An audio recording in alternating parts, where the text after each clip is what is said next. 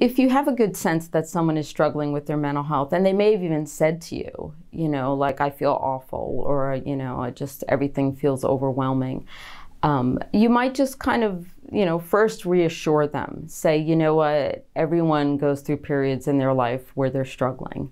And just because you're struggling now doesn't mean you'll always struggle. It's an opportunity to open up that conversation. So to probe a little bit, so what's going on for you? What seems really hard right now?